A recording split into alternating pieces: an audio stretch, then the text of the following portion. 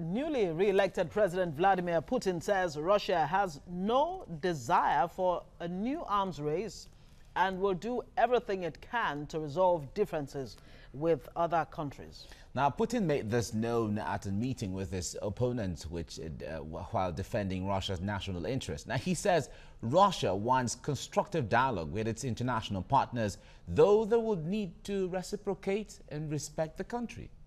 The Organization for Security and Cooperation in Europe says there was no real choice in Russia's presidential election. It says the poll was marked by pressure on critical voices as restrictions on fundamental freedoms and candidate registration limited the space for political engagement.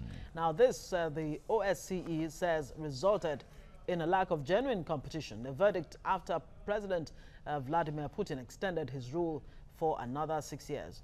So it's almost a no-brainer to ask, you know, why did Putin win again? Did Putin win? Yeah. All right. We have joining us now global affairs analyst Collins Nweke joining us from Brussels in Belgium. Collins, good morning. It's good to have you join us. A lot of analysts, exactly.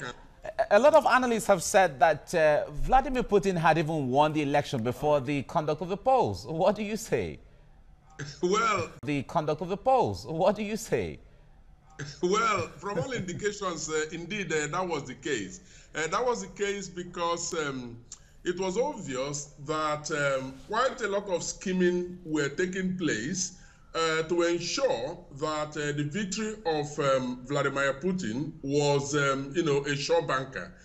You will recall from activities preceding the elections that, the most virulent opposition leaders were, for one reason or the other, excluded from the race. As a matter of fact, there are reports that, Putin himself had actually set up some phony opposition parties that would, and indeed, contested in the election. So, indeed, his grip on the Russian power is very, very strong. Yeah, truly very strong. And people are already asking, is Vladimir Putin the most powerful man in the world today? And does his victory have global implications? In the US, there is a Russia investigation that heads are already rolling there. In the UK, numbers of deaths have occurred of former spies and what have you. What will the world look like in the next 6 years of Putin? If we take a close look at the progression of Vladimir Putin's tyranny, say in the last decade, there are reasons to continue to be worried that it is not going to get better. Rather, the situation with the rest of the world is going to get worse. The series of, judicial killings, state-sponsored, quasi-terrorism, and not to even mention things like, sports, where it had been alleged and some would say actually proven that Russia has actually masterminded some unfair practices by, its athletes. These are bits and pieces of, indications that Vladimir Putin is set on a course to teach the West, in his words, some very strong lessons.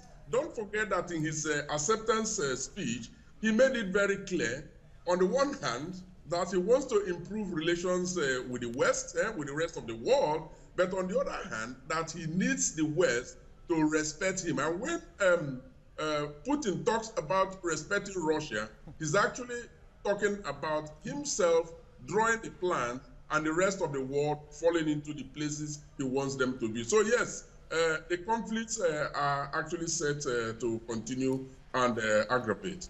All right, well, when it comes to Putin's strategy, it seems there is the people back home like him because the issue of Russia first, if we have to, tilt the coin that way.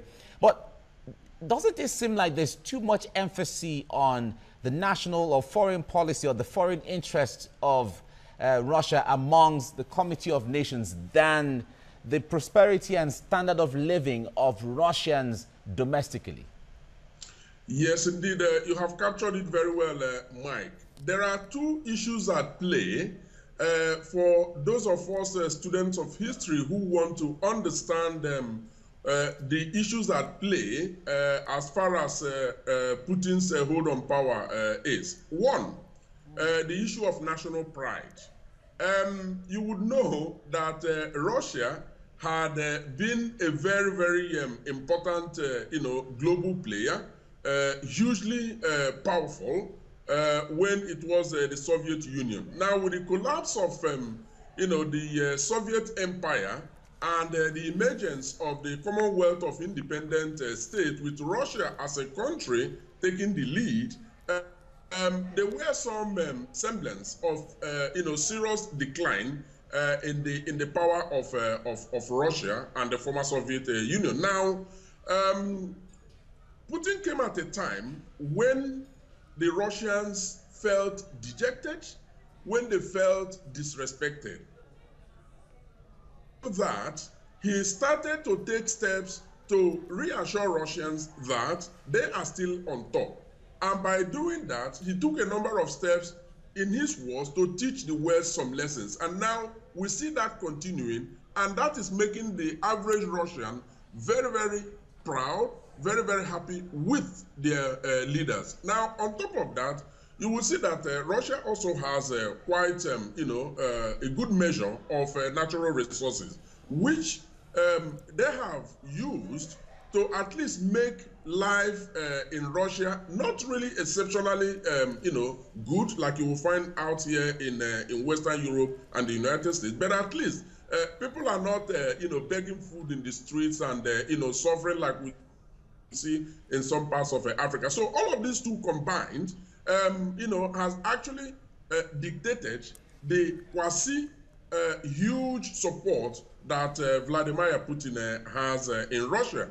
And so he knows exactly where to pinch the people, and he's doing that perfectly well.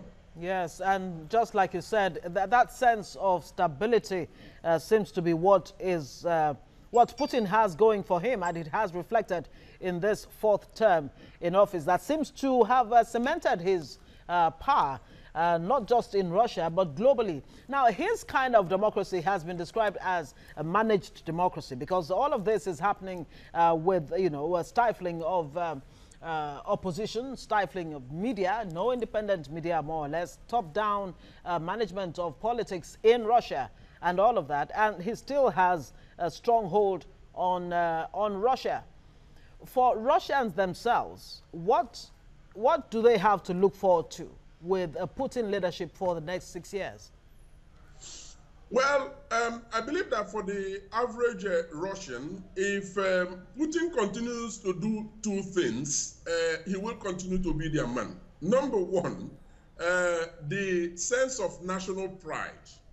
If he continues to play the politics of us as Russia against the rest of the world, particularly the power nations, Europe, United States, I think the Russian people will continue to like that. Like Mike rightly pointed out, the sense of national pride is so huge that the Russian interest appears to be narrowing down day by day in terms of thinking solely of Russia, forgetting that Russia, within the Committee of Nations, is indeed a more palatable foreign policy option than one that only considers the very narrow interest of Russia. But, Putin is going to continue to do that. And then, on the other hand, if on the economic side of things, they do not witness or experience any major setback economically that creates a huge unemployment and all of that, I think he will continue to be a very popular person. But age is not very much on his side. Don't forget that in 2024, when his current term runs out, he would have been 71. Perhaps that will be time for him to say, okay, let's pass the baton on to a prodigy. Well, he has indicated that this would be his last term, but can you really take his word? Can you take him at his word? Well, that's one thing. But the point there is, if you look at nearby China, where Xi Jinping has also won his election, and they stay for a long period of time, if life permits and all of that, if there is no disruption in the system. What's going on in China? Is it fueling the direction of things in Russia? No, I have reasons to believe that two separate, situations, but indeed quite comparable. Now, could it be that one way or the other, there is an interface between, Russia and China, where the two leaders have connived to, hold on to power and extend, their term limits for as long as they want? I don't necessarily think so, but you see, there is some sense of this is Russia, this is China, and this is our brand of democracy, and the rest of the world can go to hell. Essentially, to put it cruelly, this is essentially their mindset. But is there a correlation? Not necessarily, but they just feel comfortable, playing their politics in that manner, and they believe that it is in the best interest of their country. Okay. Collins Nweke, thank you so much for talking to us, Global Affairs analyst, joining us from Brussels in Belgium. Thank you.